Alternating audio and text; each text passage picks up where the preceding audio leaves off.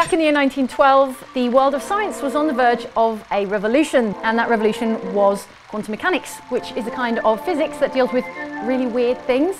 And BioShock Infinite is also full of really weird things. Coincidence? No. At the start of the 20th century, a German scientist called Max Planck figured out that all energy comes in tiny little packets, and that's where all quantum mechanics starts, and that justifies the expense of an all but forgotten physics degree. Totally worth it, Mum and Dad. Anyway, these tiny little packets are called quanta, which is why they call it quantum theory, and they mean that at a very small scale, the universe is made of counterintuitive weirdness. You alter reality by observing it, woo!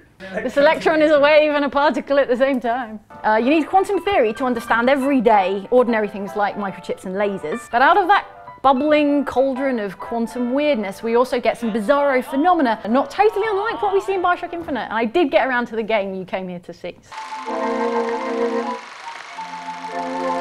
Rosalind Lutece is the prim lady physicist in BioShock Infinite. Well, at least she, invented the technology that allows the city to float. Giant balloons. Quantum particles, suspended in space-time at a fixed height.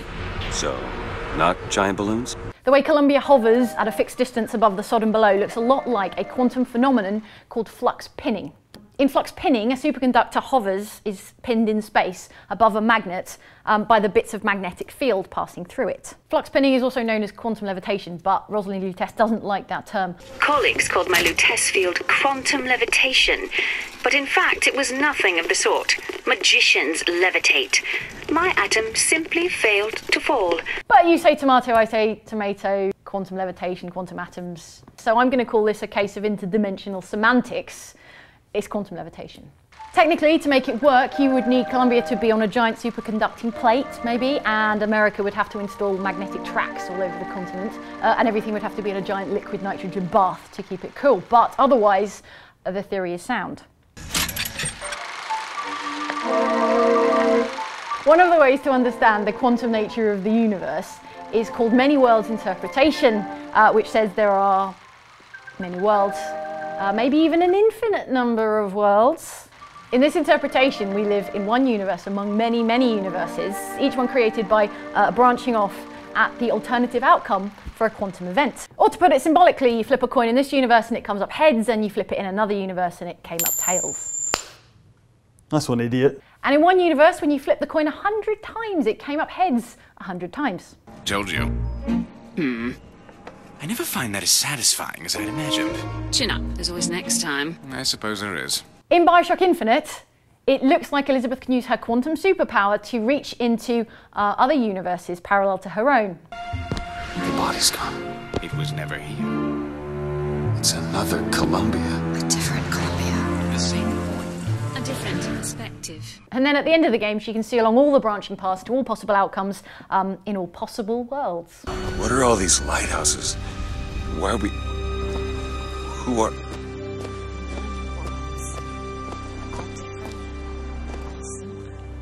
Constants and variables. The many worlds interpretation was popularised in the 60s, and we have it to thank for all kinds of classic science fiction. And also sliders. I love you, Jerry. Before we had the many worlds interpretation in the 60s, back in the 20s we had the Copenhagen interpretation, which was based on the work of guys like Heisenberg and Bohr. The Copenhagen interpretation says that a quantum particle doesn't exist objectively in one state or another, but it exists in all possible states as a set of probabilities. And then when you observe that particle, all of those possible potential states collapse into one actual, real, measured state. The Schrödinger's cat thought experiment extrapolates from that tiny quantum scale into an everyday scale, the size of a cat. In 1935, an Austrian physicist called Schrödinger said, "Hey, what if I made a cat death machine? No, wait, hear me out. I put my cat in a box where he's killed, or not killed, he might be totally fine, by poison, depending on whether or not a trigger mechanism is tripped by a process which is governed by these quantum mechanics. Until I crack the machine open, the cat is both dead and alive, because he exists in both possible states at the same time."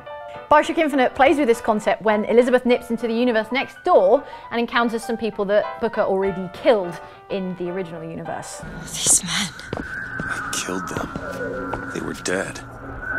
Not in this world. Somehow Elizabeth messing with the natural order of things causes them to exist in a superposition of states, both dead and alive at the same time, like Schrödinger's cat. It also looks like BioShock Infinite is toying with the same idea with the infusion bottle pickups, which exist as a superposition of health, salt, and shield until you observe it by picking one of those things. In 1935, Einstein and his two buddies, Podolsky and Rosen, were also thinking about quantum mechanics. According to the theory, they said, you should be able to take two particles and make them interact in such a way that when you separate them, their quantum states are entangled, so that however far you separate them, even if you fly one of them to the other end of the galaxy or whatever, they still influence each other. The signal between the two particles travels really, really fast, maybe even reaching the other particle instantaneously, which would mean travel faster than the speed of light. This seemed to contradict relativity, which says that nothing can go faster than the speed of light. Einstein came up with relativity, so he was all like, nope. Still, quantum entanglement is real, it's a real thing. You can do real experiments with it and not just imaginary experiments with dead cats. In BioShock Infinite, Rosalind Lutece uses quantum entanglement to communicate with her multiverse twin, Robert. The Lutece field entangled my quantum atom with waves of light, allowing for safe measurement. Sound familiar, brother? That's because you were measuring precisely the same atom from a neighboring world. We used the universe as a telegraph. Switching the field on or off became dots and dashes. Dreadfully slow. But now you and I could whisper through the wall. There we go, all the big science from BioShock Infinite. What about time travel?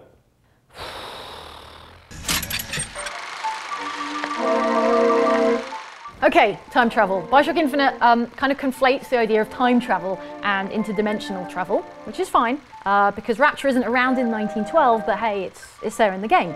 Our best science match here is probably wormholes, which Einstein probably would approve of because they pop out of the theory of relativity rather than quantum mechanics again. They're theoretical tunnels, bridges, if you like, in space-time that link one point in space and time to another point in space and time, so you could use them for time travel in theory. But no one's ever seen a wormhole. Still, Elizabeth tears could also be wormholes, and that's how they use them for travelling through time. Okay? Yeah, all right. There you go, that's the mind-blowing science of BioShock Infinite that also is kind of real science in the real world.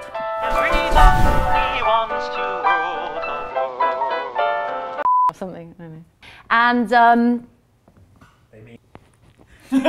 what?